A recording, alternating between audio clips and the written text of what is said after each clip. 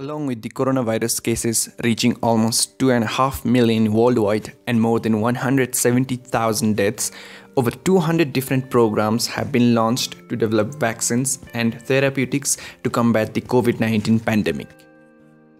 From well-known industry giants such as Gilead Sciences to Johnson & Johnson, they are engaged in a global race to find and test the products.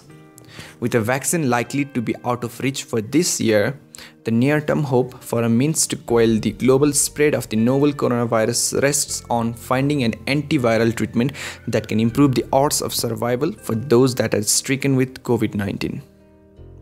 In this video, I'm going to talk about different drugs and vaccines that can help us to fight against the coronavirus at the present or in the near future. A Chicago hospital treating severe COVID-19 patients with Gilead Sciences antiviral medicine remdesivir in a closely watched clinical trial is seeing rapid recoveries in fever and respiratory symptoms, with nearly all patients discharged in less than a week. In lab tests, remdesivir was one of the first medicines identified as having potential to impact SARS coronavirus 2, the novel coronavirus that causes COVID-19. The entire world has been waiting for results from Gilead's clinical trials, and positive results would likely lead to fast approvals by the FDA and other regulatory agencies. Also, if safe and effective, it could become the first approved treatment against the disease. The University of Chicago Medicine recruited 125 people with COVID-19 into Gilead's 2 phase 3 clinical trials. Of those people, 113 had severe disease. All the patients have been treated with daily infusions of remdesivir. Infectious disease professor Kathleen Mullane, who is the researcher, said that most patients had been discharged from the hospital and only 2 had died, which is a very good news. She also mentioned that the fever in the affected patients is seen to be reduced quite quickly. Also, the patients are able to come off the ventilators a day after starting the therapy, which in overall means that the patients are doing very well after the application of remdesivir. She also added that most of the patients are severe and most of them are living at 6 days, so that tells that duration of therapy does not have to be 10 days. And in fact, they had only 3 patients living after 10 days. Gilead's drug is one of the most watched therapies being studied for treatment of COVID-19 patients. It's conducting 2 trials of the drug in moderate and severe patients, with the goal of enrolling 4,000 people in the trials. The Chicago results are a tiny but promising sliver of the overall trial. Almost all patients recover from the disease, which has made it important to conduct tests which compare treatments against a placebo. While the trial in moderate patients contains a placebo group, Gilead's trial of severe patients does not. Gilead has said to expect results for its trial involving severe cases in April. Mullane said during her presentation that data for the first 400 patients in this study would be locked by Gilead Thursday, meaning that results could come any day.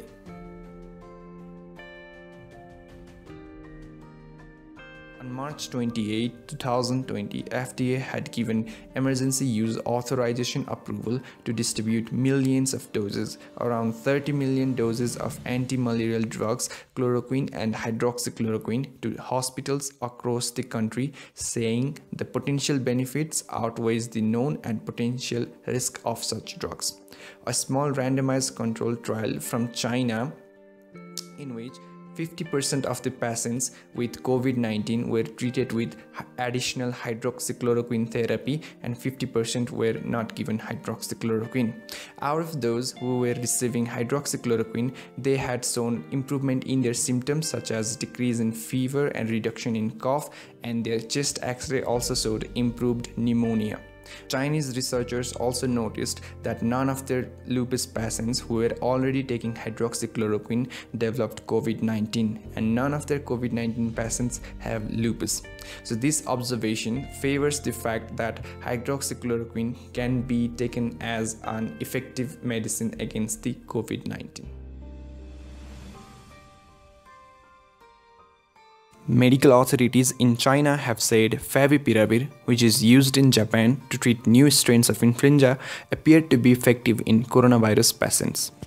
Zhang Jinmin, an official at China's Science and Technology Ministry, said Favipiravir, developed by a subsidiary of Fujifilm, has produced encouraging outcomes in clinical trials in Wuhan and Shenzhen involving 340 patients. Zhang also reported that it has a high degree of safety and is clearly effective in treatment. Patients who were given the medicine in Shenzhen turned negative for the virus after a median of 4 days, compared with a median of 11 days for those who were not treated with the drug.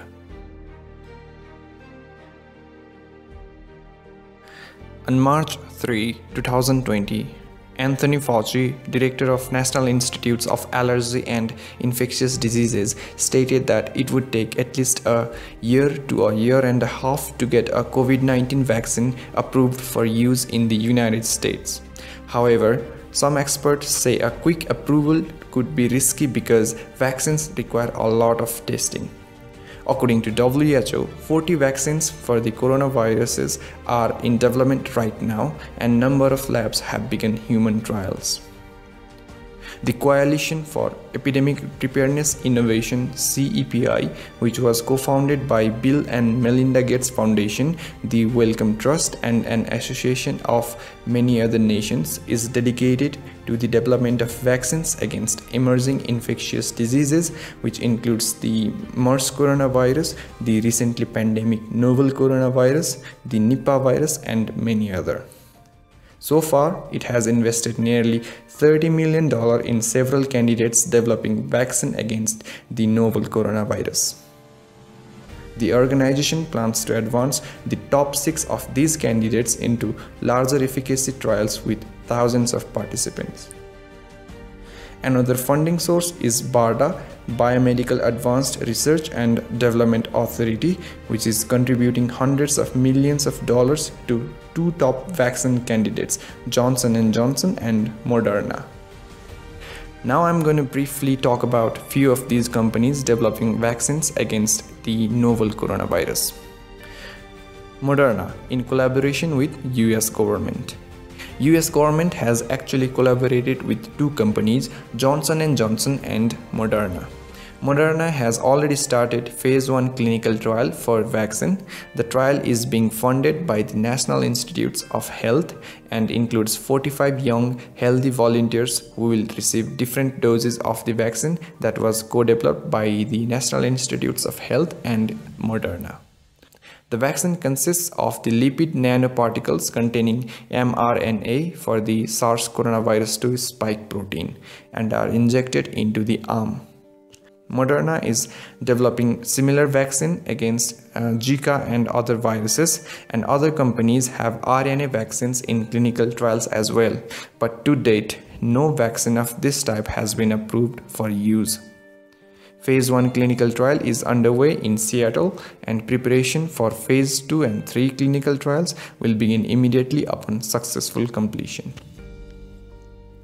Next one is CanSino Biologics and the Academy of Military Medical Sciences from China. The Chinese biopharma firm CanSino Biologics have already gone through their Phase 1 clinical trials in Wuhan, Hubei province, where the coronavirus was first reported. And now they are recruiting 500 volunteers for the second phase of a clinical trial. Volunteers for the CanSino trial must be 18 to 60 years old with no history of coronavirus infection or vaccine allergy. Their vaccine consists of non-replicating adenovirus vector, which carries a gene for the spike protein of novel coronavirus and is injected into the arm. The company had also produced Ebola vaccine, which was approved in China in 2017. Third one is University of Oxford, United Kingdom. Researchers at the University of Oxford have commenced enrollment of healthy volunteers for a clinical trial of the COVID-19 vaccine. The vaccine is based on a chimpanzee adenovirus vector carrying the gene for the SARS coronavirus 2 spike protein and is injected into the arm. The trial is designed to enroll up to 510 participants aged 18 to 55 and is being conducted by the university's Jenner Institute and Oxford Vaccine Group. The team is already conducting phase 1 trial for the MERS coronavirus using the same adenovirus vector. In number 4, we have Inovio Pharmaceuticals. US Inovio Pharmaceuticals plans to test its vaccine on the volunteers at the University of Pennsylvania and at a testing center in Kansas City, Missouri. The company is enrolling up to 40 healthy adult participants, and each will receive 2 doses of vaccine 4 weeks apart. It's a DNA-based vaccine. A special device will administer DNA molecules that encodes spike proteins of novel coronavirus through the skin. Phase 1 trial is underway with plans to manufacture 1 million doses of its candidate this year. Next, we have University of Pittsburgh School of Medicine. Now, I have already made a video on them. I'll put the link in the description below. Make sure to check it out. Their method is slightly unique because they deliver the vaccine through microneedle patch on the skin. The vaccine consists of a spike protein of the novel coronavirus. They tested this vaccine in mice and the antibody response to the vaccine was enough to neutralize the virus. They expect to start clinical testing in the next few months. Lastly, we have Janssen.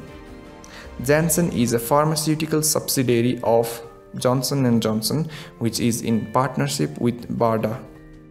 The company expects to initiate human clinical studies of its lead vaccine candidate at the latest by September 2020 and anticipates the first batches of a COVID-19 vaccine could be available for emergency use authorization in early 2021. Johnson & Johnson is also expanding the company's global manufacturing capacity, which will enable the supply of more than 1 billion doses of effective vaccine globally.